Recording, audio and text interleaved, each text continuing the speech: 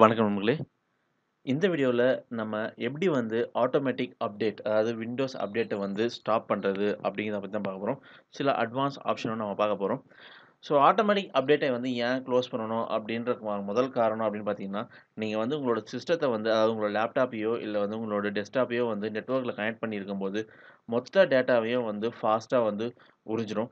For example வந்து நீங்க வந்து ஜியோ யூஸ் பண்றீங்க. அதில 2 ஜிபி டேட்டா தான் யூஸ் பண்றீங்க அப்படின்னா, நீங்க வந்து சிஸ்டம வந்து நீங்க நெட்ல கனெக்ட் பண்ணிட்டு வித்தின் போயிட்டு வர செகண்ட்லயே என்ன ஆகும்னா, மொத்த டேட்டாவையும் வந்து யூஸ் பண்ணிடும். யூஸ் பண்ணதுக்கப்புறம் என்னன்னா, எது யூஸ் ஆச்சுன்னு நமக்கு தெரியவே தெரியாது. என்னடா நம்ம டேட்டாவ யூஸ் பண்ணதுக்கு முன்னாடி மொத்த டேட்டாவும் காலி ஆயிடுச்சு அப்படின்னு நம்ம நினைப்போம். ஸோ இதுக்கு எல்லாமே காரணம் வந்து விண்டோஸோட அப்டேட் தான். சில டைம் இந்த அப்டேட் வந்து நமக்கு தேவைப்படாத அப்டேட்டா இருக்கும். அதெல்லாம் நம்ம வந்து எப்படி வந்து நம்ம டிசேபிள் பண்றது அப்படின்னு தான் பார்க்க போறோம். ஸோ இந்த ப்ராப்ளம் உங்களுக்கு இருந்துச்சுன்னா, லைக் பண்ணிட்டு இத ஷேர் பண்ணுங்க. நெறைய டிப்ஸ் அண்ட் ட்ரிக்ஸ் வந்து நம்ம ஷேர் பண்ண போறோம் இந்த வீடியோல. இந்த வீடியோவ கடைசி வரைக்கும் மறக்காம பாருங்க. ஸோ வாங்க வீடியோக்குள்ள போவோம். ஸோ விண்டோஸ் அப்டேட்ட வந்து நம்ம 2 விதமா வந்து நம்ம டிசேபிள் பண்ணலாம். ஸோ முதல்ல நான் காமிக்க போற ஆப்ஷன் என்னன்னு பார்த்தீங்கன்னா, சர்வீசஸ்ல போயிட்டு டிசேபிள் பண்றத பத்தி தான். ஸோ இதுக்கு நீங்க என்ன பண்ணணும் அப்டின்னா, உங்களோட கீபேட்ல இருக்கிற Windows கீயையும், R கீயையும் அழுத்தீங்கன்னா, run command run வரும். ஸோ இதுல வந்து என்ன பண்ணுங்கன்னா, சர்வீசஸ் டாட் எம்எஸ்சி அப்படின்னு சொல்லிட்டு டைப் பண்ணி குடுங்க. குடுத்த உடனே என்ன ஆகும்னா, உங்களோட சர்வீசஸ் பேனல் வந்து ஓப்பன் ஆகும். அதில பார்த்தீங்கன்னா, டிஃபரெண்ட் சர்வீசஸ் ரன்னிங்ல இருக்கும். சிலதெல்லாம் டிசேபிள் இருக்கும். ஸோ இந்த மாரி நெறைய பார்ப்பீங்க. இதில வந்து கீழ பார்த்தீங்கன்னா, விண்டோஸ் அப்டேட் அப்படிங்கிற ஒரு ஆப்ஷன் இருக்கும். அத வந்து செலக்ட் பண்ணுங்க. இது செலக்ட் பண்ணிட்டு என்ன பண்ணுங்க, டபுள் கிளிக் பண்ணுங்க. டபுள் கிளிக் பண்ணீங்கன்னா, அதில வந்து நெறைய ஆப்ஷன் இருக்கும். இதில வந்து ஸ்டார்ட் அப் டைப் அப்படின்னு ஒரு ஆப்ஷன் இருக்கும்.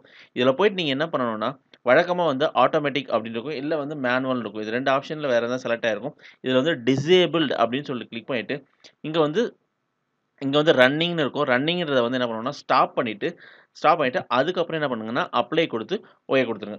குடுத்தோனே என்ன ஆகும்னா, நீங்க வந்து அட்வான்ஸ் லெவல்ல வந்து உங்களோட அப்டேட்ட வந்து நீங்க டிசேபிள் பண்ணிட்டீங்க. ஸோ இது ஒரு மெத்தட். இப்ப நான் என்ன பண்ணேன்னா, இத க்ளோஸ் பண்ணிர்றேன். இத க்ளோஸ் பண்ணிட்டு அடுத்து என்ன பண்ணணும் அப்படின்னு சொல்றேன். இத க்ளோஸ் பண்ணி முடிச்சதுக்கு அப்புறம் என்ன பண்ணுங்கன்னா, இப்ப வந்து செட்டிங்ஸ் ஓப்பன் பண்ணுங்க. செட்டிங்ஸ் ஓப்பன் பண்ணிட்டேன். இதில வந்து பார்த்தீங்கன்னா, கீழ பார்த்தீங்கன்னா, அப்டேட் அண்ட் செக்யூரிட்டி அப்படிங்கிற ஒரு ஆப்ஷன் இருக்கும். இத வந்து ஓப்பன் பண்ணிக்கங்க. இது ஓப்பன் பண்ணீங்கன்னா, வழக்கமா என்ன ஆகும்னா, உங்களுக்கு வந்து அப்டேட்ன்ற ஆப்ஷன் வந்து எனேபிள் பண்ணியிருக்கும். நம்ம வந்து அட்வான்ஸ் லெவல்ல பண்ணதுனால, இது வந்து இந்த மாரி இருக்கு. இதில வந்து நான் சில செட்டிங்ஸ் ஆல்ரெடி நான் மாத்தியிருக்கேன். ஸோ இந்த பேஜ்க்கு நீங்க வந்த உடனே என்ன பண்ணுங்கன்னா, அதாவது அட்வான்ஸ்ட் ஆப்ஷன்ஸ் அதாவது விண்டோஸ் அப்டேட்ல அட்வான்ஸ்ட் ஆப்ஷன் அப்படின்னு சொல்லிட்டு இருக்கும். இத வந்து ஓப்பன் பண்ணுங்க.